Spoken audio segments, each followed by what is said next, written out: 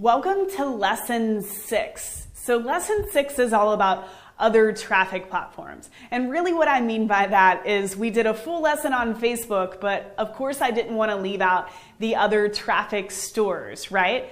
So in lesson 2, we talked about how to find your market, how to figure out which traffic platform you should be running traffic on. So this is the lesson you'll come to learn more about those traffic platforms. So we're going to cover Twitter, YouTube, LinkedIn, dedicated email drops, and Google.